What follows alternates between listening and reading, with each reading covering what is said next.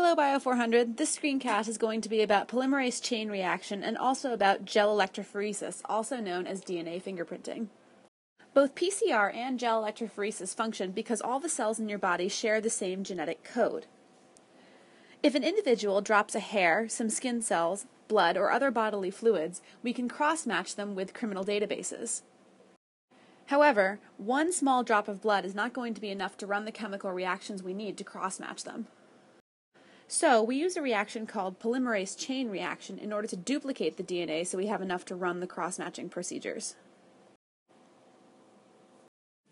PCR duplicates the DNA several thousand to several million times, even from a very small segment. Let's say that we hope to amplify this segment of DNA right here. It is only 16 bases long, which isn't enough to run gel electrophoresis, and so we need to run PCR on it. The first step of the PCR reaction is called denaturation. This is where we're going to apply heat to the DNA in order to split it in half. The heat breaks the hydrogen bonds that usually exist between the nucleotide base pairs. In the second step of PCR, which is called annealing, the DNA is cooled enough to allow a primer to attach to the 3' end of each strand. The primer serves as a marker for something called Taq polymerase. Remember that in DNA replication, DNA polymerase adds nucleotides to the sides of the DNA molecule in order to make more of it. Taq polymerase is going to function similarly, but this polymerase is heat resistant, meaning that it won't be ripped apart by the higher temperatures. The two Taq polymerases then move down the strand of the DNA. As they move, they create the complementary strand.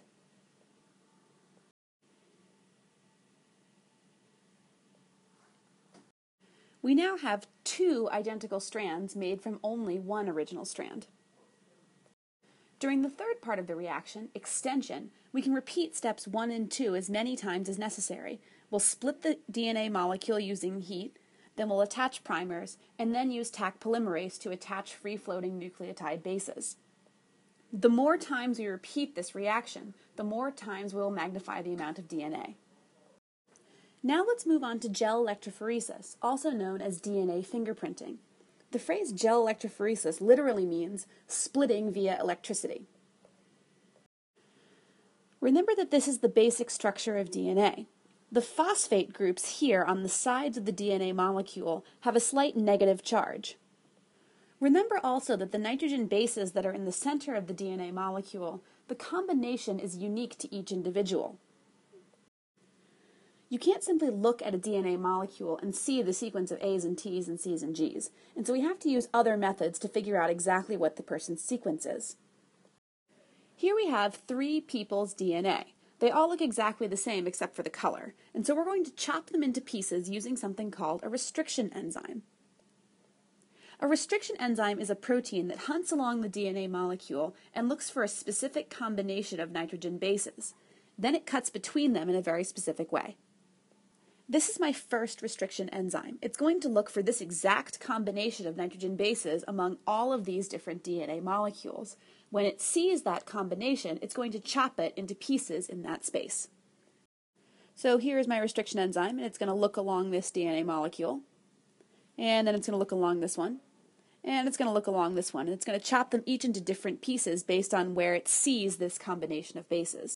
So here's my restriction enzyme, and it's going to look along this first green DNA molecule.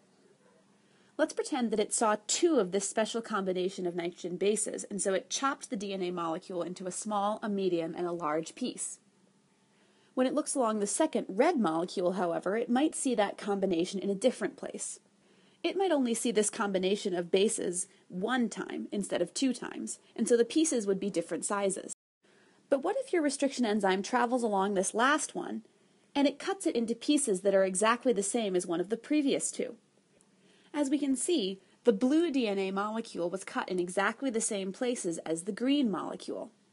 The restriction enzyme saw the key set of nitrogen bases in these 2 places, and it cut it in those 2 places accordingly. However, anything that's in between here could be totally different than what we saw here in the green molecule. The only thing that was the same was the restriction enzyme cutting sites. So how can we be sure that this person right here and this person right here are the same? The most logical step is to add a second restriction enzyme that will cut in a different place than the first one did. So now my new restriction enzyme is going to check all of these molecules for potential sites to chop the DNA molecule. Let's pretend that it didn't find a single site to chop the DNA in the green molecule, but it did find a new one in the red molecule and also in the blue molecule. Now, none of these match up with each other. They are all completely different in terms of the length of their fragments. But what if they weren't? What if you still had two that looked exactly the same? Is there another way to do this? And the answer is yes. You could either add another restriction enzyme, or you could use something called radioactive tagging. To demonstrate the power of radioactive tagging in gel electrophoresis, we're going to go back to a scenario where the red molecule was cut differently than the green and the blue molecules. Similar to a restriction enzyme, a radioactive tag will search along the DNA molecules for specific combinations of bases. When it finds them, it will attach to the side of the molecule, thereby marking it. When we put the DNA molecules under a certain kind of light, they will show up in a bright color. So here is my radioactive tag, and it's going to search along each of these molecules. And then when it sees a site that matches up with its code, it's going to tag that particular chunk of DNA. So let's pretend that we see the radioactive tag's AGC sequence in this little teeny tiny green segment, in this bigger red segment, and then in the medium-sized blue segment. Now, even though the green and the blue DNA molecules were carved into different chunks, we can tell that they have a different sequence of bases because they didn't get tagged in exactly the same spot. If it was DNA from the same person, we would see that they would have the same length chunks, and they would also be tagged radioactively along the same spot. We're now going to use these fake segments of DNA to run a gel electrophoresis experiment.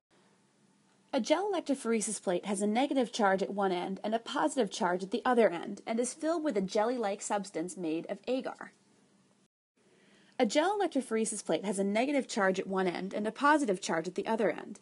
The agar gel held in the middle of the plate has small holes in it, kind of like a screen. This means that large molecules will get stuck, whereas smaller molecules will be able to slip through. We're now going to load our green, red, and blue DNA into each of their own lanes at the negative end of the gel electrophoresis plate. Remember that DNA has a negative charge, and so as soon as we turn on the plate, the negative charged end of the plate will repel the DNA molecules. Let's pretend that our green DNA molecule had fragment lengths of 3, 5, and 7. Our red one had lengths of 1, 3, and 10, and our blue one had 3, 5, and 7. We're going to mark those on our gel electrophoresis sheet, just as we would if we had turned on the plate. When we turn on the gel electrophoresis plate, the different fragments will move away from the negative end and towards the positive end. In the green DNA, the 3 segment is the smallest, and so it will travel the farthest away from the negative end.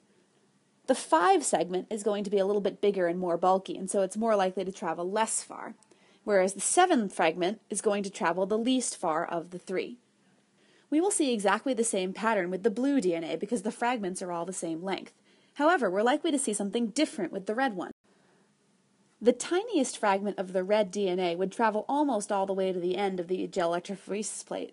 The 3-length fragment would travel about the same as the blue and green fragments, and then the number 10 one, the one that had a lot of bases, would travel a very small distance because it was so big and bulky. When we shine the plate under ultraviolet light, we can also see which fragments were tagged radioactively. At the moment, it looks like the green person and the blue person might have had the same DNA. However, when we shine it under the light, we can see that that's not true anymore. Even though the DNA fragments for the green person and the blue person were the same length, we can see that they were radioactively tagged differently. So even though the chunks had the same number of bases, they didn't have exactly the same combination of bases, because some of them were tagged in the green one that were not tagged in the blue one, and vice versa. Now let's add a 4th person into the mix. We're going to make this person purple. This 4th purple person is going to be a bank robber, and they left some DNA at a crime scene, so we'll call it a piece of hair. The scientists have now performed PCR and have magnified the chunk of DNA that was left at the crime scene, and they're hoping to cross-match it with a database of criminals who have previously committed crimes. They've applied their restriction enzymes and applied radioactive tags, and here is what they got. Now our question becomes, is the purple person, the person that we know robbed the bank, are they the same person as person number 1, number 2, or number 3? So take a minute to think about this question. So hopefully by now you've had a chance to think about this, and even though if we look at person number 4, we can see that they have the same length RFLPs, or chunks of DNA, as person number 1 and person number 3, we can see that the radioactivity pattern is different. So even though this person might by chance have had the same length pieces of DNA, they would be radioactively tagged in a different way because the sequence of bases is different. So unfortunately, even if person number 1, number 2, and number 3 were all in the criminal database, none of them is an exact match for person number 4, and so the criminal would still be out there somewhere. So I hope this was somewhat helpful, and I will see you all in class.